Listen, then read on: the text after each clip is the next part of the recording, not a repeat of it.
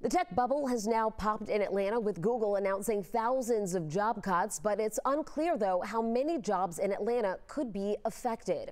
According to our partners over at the Atlanta Business Chronicle, Alphabet Inc. will be cutting Google's staff by about 12,000 globally.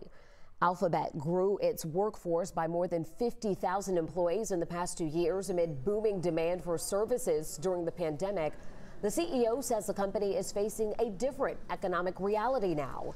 Google started expanding in Atlanta in 2021 based on real estate estimates. Its office on West Peachtree can hold about 2,500 employees.